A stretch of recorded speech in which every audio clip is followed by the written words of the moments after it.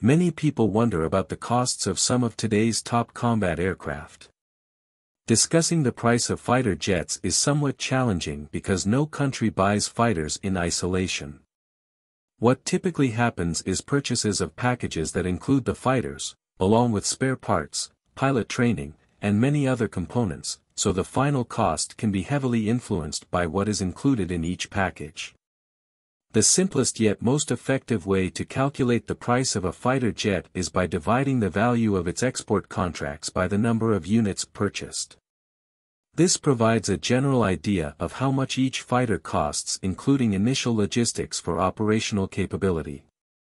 For example, Indonesia bought 42 Rafales for $8.1 billion, averaging $192 million per unit. India purchased 36 Rafales for $8 billion, resulting in $222 million each. Qatar acquired 24 Rafales for approximately $7 billion, around $290 million per unit. Other Rafale export contracts fell within this price range. This means that a country purchasing new Rafale fighters from the factory can expect to pay between $190 million to $290 million per unit, depending on what else is included in the contract. The Eurofighter Typhoon can be even more expensive than the Rafale. Qatar purchased 24 Typhoons for $5 billion, roughly $208 million per unit. Kuwait bought 28 Typhoons for $9 billion, about $321 million each. Other Typhoon purchases may include other aircraft models in the same contract or come from countries already operating the Typhoon, which can distort the values. In practice, a country looking to buy new Typhoon fighters would likely pay between $200 million to $320 million each. The Fa-18 Super Hornet is cheaper than European twin-engine jets. Kuwait bought 28 Super Hornets for $2.7 billion, averaging $95 million per unit. Australia acquired 24 Super Hornets for $4.6 billion, costing approximately $190 million each. This results in a unit cost ranging from $95 million to $190 million for a new Super Hornet, depending on the acquisition package. The F-35A has several export contracts, but they fall within the following ranges. Poland purchased 32 F-35s for $4.6 billion, at $143 million each. Australia bought 72 F-35s for about $14.7 billion, equating to $204 million per unit. Germany paid $8.8 billion for 35 F-35s, approximately $251 million each.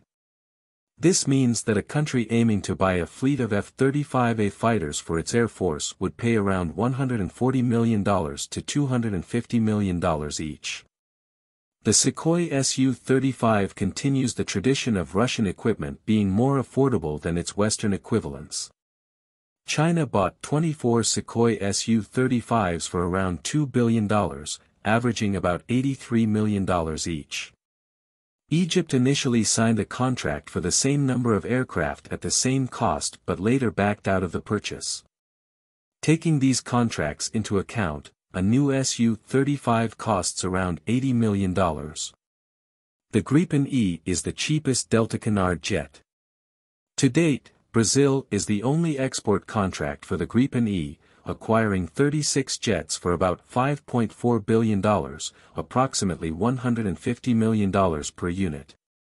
Brazil's case is unique because, in addition to the jets and initial logistics, they also acquired technology transfer, including a structural component factory, final assembly line, training of Brazilian engineers in Sweden, development of a two-seater version as required by the Brazilian Air Force, and the development and integration of wide-area displays, financed by Brazil.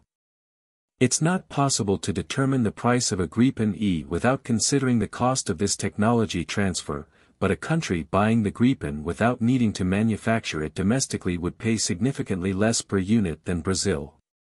The F-16 Block 70 has a price range similar to the Gripen E. Taiwan purchased 66 F-16 Block 70s for $8 billion, around $121 million each. Slovakia bought 14 F-16 Block 70s for $1.8 billion, about $128 million each. Bulgaria signed a contract for 8 F-16 Block 70s in 2022 for $1.3 billion, costing approximately $162 million per unit.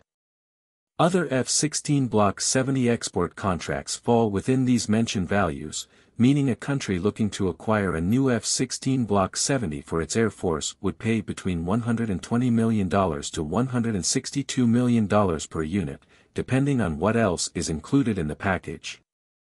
The F-15QA is the most expensive on our list. Qatar bought 36 units of this customized version of the F-15 for $12 billion, at a unit cost of $330 million. Conversely, the JF-17 is the cheapest. Nigeria purchased 3 JF-17 Block 2 units for $184 million, approximately $61 million each. Myanmar acquired 16 JF-17 Block 2 units for $560 million, resulting in a unit cost of about $35 million.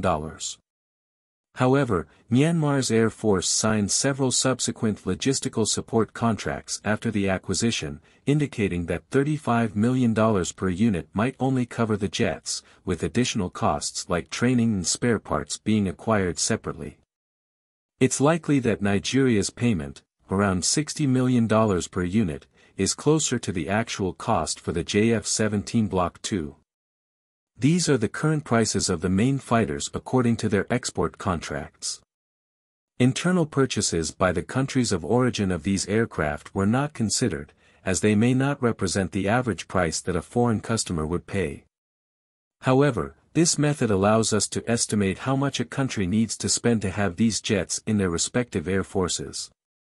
Thank you for watching the video. Don't forget to like and subscribe to the channel, and see you next time.